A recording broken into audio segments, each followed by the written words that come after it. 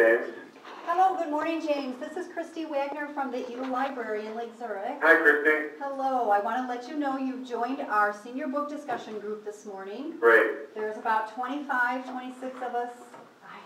It's a great group. We're very excited to have you. Well, me too. Thank you. All right. We're going to take some questions from the group, and I have some that I kind of wanted to jump in with right away. Okay. First of all, can you tell us, have you been surprised by the reaction to Manhunt? Well, I have, in two ways. The first way was I'm surprised and really pleased at how well the book is done, because you never know how a book is going to do. And I don't know what people want. I only know what I like and what I like to read. And I really wrote Manhunt because it was the book I always wanted to read about the Lincoln assassination and the hunt for Booth, but which no one had ever written before me. So I know what stories I wanted to tell and what interested me, and you just have no way of knowing when you're working on a book if you know, 1 million people or 10 other people are going to be interested in what you've written about. So I was very gratified as a result. You know, there are over 18,000 books about Abraham Lincoln, and probably 800 or 900 have something to do with the end of the Civil War, the end of days, the assassination. And I was a little concerned that maybe the readers were just saturated with Lincoln books. But when I realized that no one had written this book in the way I wanted to do it, I had hopes that people would respond to it. But until the book comes out, you never really know. One other surprise was this. If you've read the book, you certainly know that the hero of the book, for me, is Abraham Lincoln.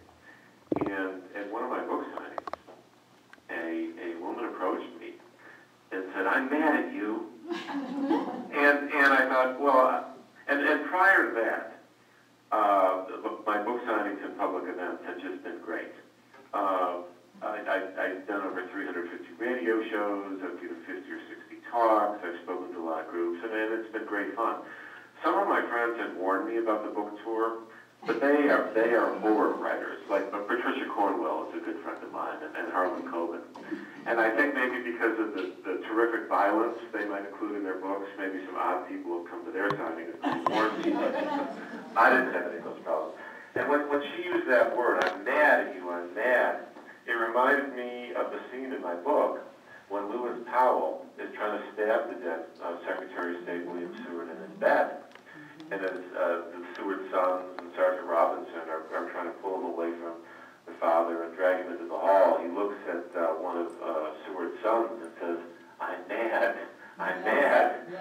So I thought she was quoting Lewis Powell, but when I saw she didn't have knives, I said, why are you mad at me? And she said, "Because you made me love John Wilkes Booth." And I said, "What?" She said, "Yes."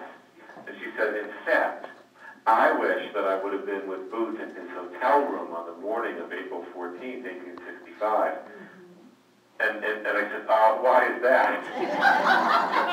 She said, "Well, I would have stopped him." And I said, "Oh no. Just like everyone else, he would have seduced you to join his side, right, and then you would have helped him." Right. And so it did concern me. And I did take a look back at the book because I certainly didn't want it to be pro-Booth. On the other hand, I didn't want to begin the book by demonizing Booth on page 1, because then how would you be interested in following a character who was so hateful through the story? If Booth hadn't killed Lincoln, we would have all liked him very much. He was very friendly, he was very funny, he was a great storyteller. He wasn't a snub. He befriended people at all levels of society, working people, wealthy people, both. And he was quite a charming person. So if he had not killed Abraham Lincoln, we would have all enjoyed his company. And I wanted to give a taste of that in the book before he kills the president, before he becomes this hunted person. And I certainly wanted the reader to feel like you were riding next to him in the saddle day by day as he was escaping. But, and then going back to the book, I was satisfied that I did not make John Wilkes Booth into a hero. And she's really the only person who's ever said that to me. Well, one of our questions this morning came from one of our group members, and this brought up a whole, another issue of your narrative style. How did you know, she wanted to know, how did James Swanson know what John Wilkes Booth was thinking? Well, that might depend on a particular scene in the book. Because certainly, like, for example, in one scene, where I described he enters the president's box, and his pupils flare wide. Well, I knew that because that's just a scientific fact, that if you go into a dark room, your eyes would open. So that I wasn't going into his head. I often tried to qualify it by saying, did he think of this? I mean, one of my favorite scenes in the book is when he's hiding in the pine forest with David Harold. And then I write about Booth's sister, Asia Booth Clark, and that wonderful memoir she wrote. And then I write about her, talking about when they were teenagers, how they would camp out in the pine forest, and they would sing songs, and what her brother said. And so I was careful in that scene to say, did he now think of those days with his sister? Because certainly I didn't know that he thought that, and I certainly wouldn't want to assert that. And so in many of the cases, if you look at it closely, you'll see I have qualified it by saying, is it possible that or did this remind him of? So I think in most of those instances, when I've out and out suggested something, like, for example, when I say that Booth, I say in the narrative that Booth was horrified when he read about in the newspapers how bloody the attack on Secretary of State's family was.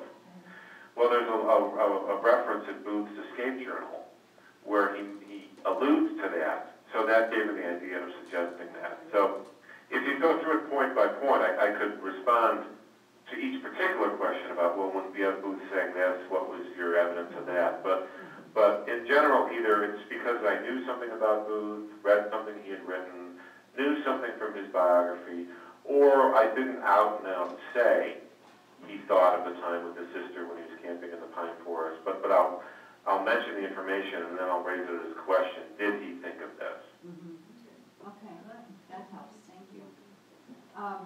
Speaking of narrative style, we had read our first book for our one-book reading community. The title was The Devil in the White City by Eric Larson. One of my favorite books. Okay, that was our question. Had you read the book? Yes, and in fact, this is funny. A few years ago, when I was looking for my next book to write, I talked to my agent about a number of ideas.